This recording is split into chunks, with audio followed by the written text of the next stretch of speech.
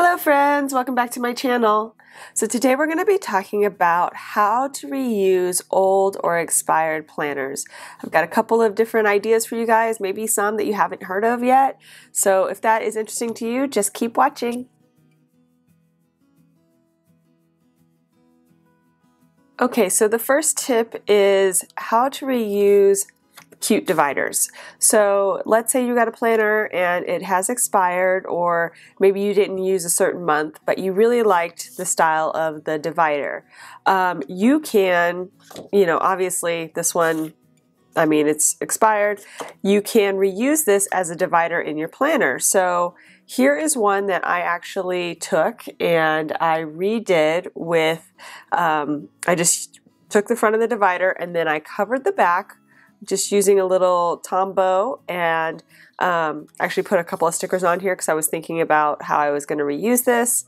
You can relabel it, so it used to say January there. You can cover it with stickers, or you can do like a label machine, which I've done in multiple versions of different videos that I've talked about how I use my labeler for the dividers. But yeah, so you can reuse the entire divider pretty easily, and then you can just stick it in and make it a topic for your planner. So like you can put all of your home stuff in, or notes, or whatever else you want to keep outside of your normal calendar. You reuse it and it's good to go, and you get to keep that cute divider that you love so much in your planner. You just find a new way to reuse it.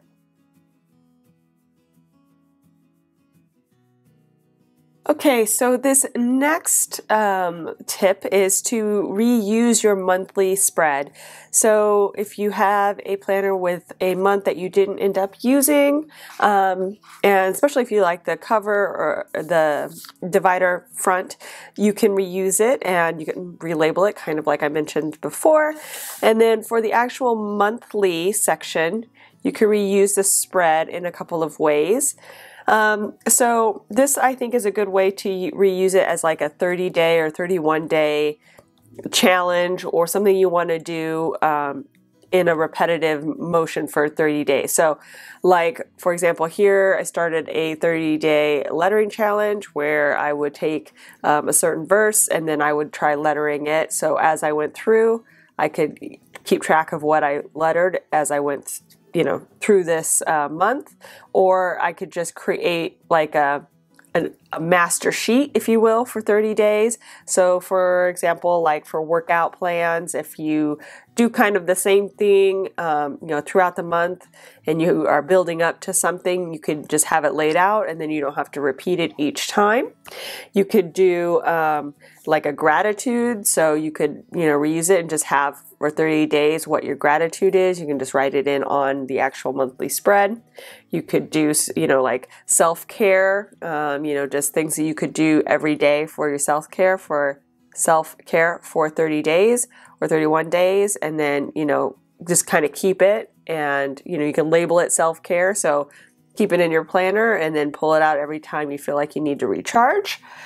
There, if you did a health challenge, you could do like, a 30-day plank challenge, or squats, or push-ups, or any of those things, and all of that could be easily reused later down the road after you've completed the challenge.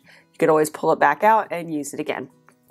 So lots of different ways to reuse this. The way that I marked it, I basically took off the Monday through Sunday on here instead of getting rid of the numbers, but you could do it either way. You could also, renumber it and leave it if you wanted certain start dates to happen. But this one would have been on Monday, so that's a usual start for a 30-day challenge if you can. So you could, instead of this actually being day one, or, like the first of the month, it would be day 1, day 2, day 3, day 4. But yeah, so that's a great way to reuse your monthly. And then, like I said, if you keep it, you can, have a nice divider. That's always nice. You can keep it in there, relabel the divider, and then maybe just put something on the back to kind of close it off, maybe like a blank sheet of paper, or maybe a notes sheet, so that you could easily, just get some take notes. Let me pull one out real quick. You could put like, dot grid or something, or label paper, not label paper, lined paper, and then on the back maybe you could just kind of write some notes about whatever your challenge is, maybe how you when you did it, or keep track of all that kind of stuff, and then reuse and recycle, and then you would have it kind of like that. Okay, so that's one tip there for the monthly.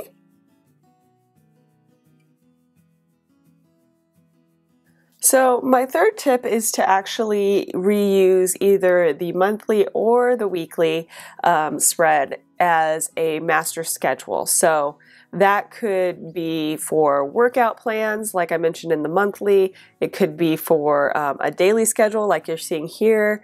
If you know that there are certain things that you need to do on certain days, you can kind of just take a spread, clean it up with some washi tape, cover up the numbers, and then just kind of focus on the Monday, Tuesday, Wednesday, something you would do repetitively each day. So I kind of started working on one on my own here, just trying to figure out how I would fit in some of my new goals and working out the schedule there. You could do the same thing for like meal planning. It's great for the monthly spread or the weekly spread. If you do a repetitive weekly meal plan, that could also work really well. So a few different ideas, but basically creating a master schedule, just taking off the dates, sticking with the Monday through Sunday, or on the monthly, just sticking with the actual 1st through the 30th or 31st, and then going from there and creating a schedule that you can refer to again and again without having to write it individually every day in your planner. Okay, so my next tip is to reuse your weekly spreads for lettering. You could also use your monthly as well, but weeklies tend to work a little bit better just because they'll give you a little bit more room to write in, and then horizontal or maybe even dashboard might be a better choice just because of the way that there is lines and kind of gives you a little bit of a guide. But there is also lined vertical that might work, or even if you are trying to practice freehand using just vertical blank spaces and trying to letter in there, you could easily reuse it for that. And you just kind of, seek out what you want to be practicing, whether it's just a single word. There's plenty of lettering challenges out there for that. I like to do more like Bible writing challenges just to kind of keep that going in my world. But, there's multiple ways that you can reuse these types of layouts for lettering practice. And it doesn't matter what they say here because you're just gonna, use the lines basically as they are. So you can either white it out or just leave it as is and not worry about it and just use the, the lines like I said. So yeah, that's another tip.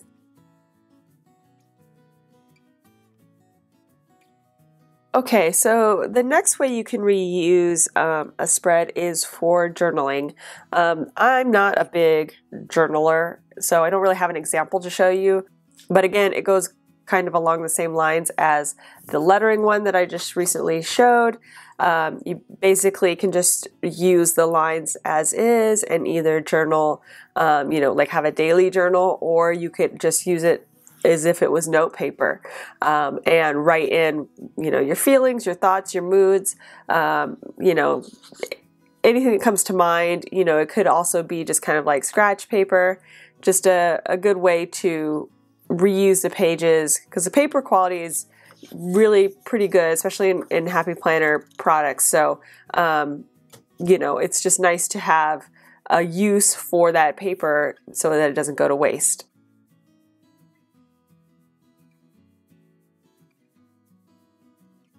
The next tip I have is a pretty straightforward one, basically just redating the planner as is. But a nice tip is for if you are going to redate a significant amount of the planner from a previous year and you have all of the months at your disposal, it's nice to go back and look and see, okay, so for the month you're trying to match up, what days they start and when they end. So I'm going to go ahead and show you an example. So I looked at when February 2020 was going to be and what its start date is, and September has the same start date from 2019. So it makes it a little bit easier for you. You can either just cover up the September and reuse that as, just put in February here and 2020, then you're good to go. And you maybe cross off the holidays, but you won't have to actually redate all the individual numbers. And I think February next year has 29 days, so it would just cover up the 30 with some white out there, but then it would be ready to go pretty easy peasy. And then you could also kind of keep that going throughout. So the same start date, so you would just need to cover that up and put in February, and you wouldn't have to do renumbering here. Certain layouts are easier to renumber than others, so just pick and choose how you want to do it. You might be better interested in keeping the month because, for example, here, it says September here. If you'd rather it be September and you don't mind redating, that might be a better solution for you, just depending on your preference. But I like to match up the months and the days, so it just makes it a little bit faster and simpler to redate, in my opinion.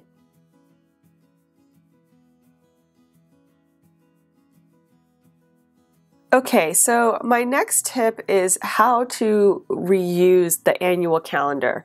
So 2019 is almost up, and I still have the annual calendar from that planner, but going forward into 2020, it might be nice to reuse this page for different things like maybe you have school or vacation or things like that, and you want to mark what days those fall on in the next year.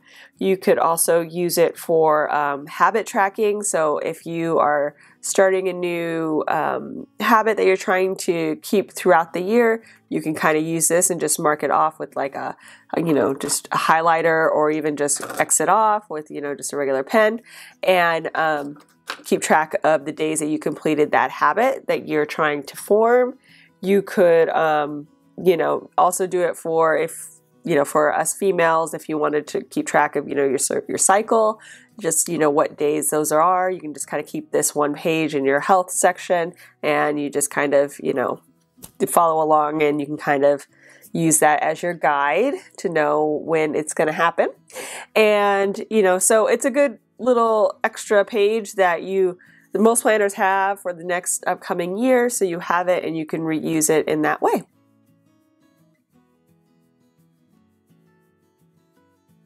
Okay, so my next tip is about reusing a currently page. There's a lot of planners that have some really cute currently pages, like this one here, very decorated, very like travel oriented.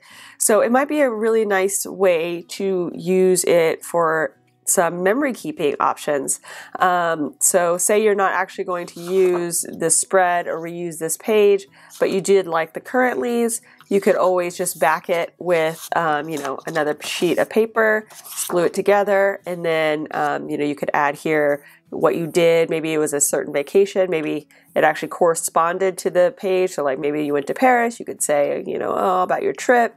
And you can, add in some little tidbits about that. And you can also maybe even do like a scrapbooking kind of collage on the opposite side and just keep it as a keepsake in your planner for that month. And so you have it separate from your actual currently, in case you've developed a plan for using it. It would be more like an insert. You could also do the same thing for some of the more goal-oriented currentlies, if you like that style, and just reuse them. And last but not least, basically just reusing the pieces of your planner, like the discs, the covers, and recreating your own notebook out of those harder, more durable items. So for example, I took the cover off of a planner that I wasn't using. I took their discs, and then I'm just reusing it as a place to store all of my extra stuff from old planners and stuff so I can reuse it as needed. So I'm using it as a storage section, but you could also do like your own notebook. You just grab the discs and the cover from your old planner and then just add some note paper in, and voila, you've got yourself your own new Happy Notes notebook, especially if you wanted to go back and reuse those dividers like we talked about earlier. And you could even make sections for different subjects. Super easy. So that would be my final suggestion, is just reusing the parts to create your own new notebooks or storage pieces to house the different items that you have in your planner stash. So that was tips to help you guys reuse your old planner items. Hopefully you enjoyed this video and maybe learned something new that you could use your planner for. So if you enjoyed this video, please give it a thumbs up down below and go ahead and leave me a comment if you'd like to get in touch. And think about subscribing to my channel if you haven't already, if you'd like to see more of my videos. Thank you all for watching. I really appreciate it, and we'll see you next time. Bye!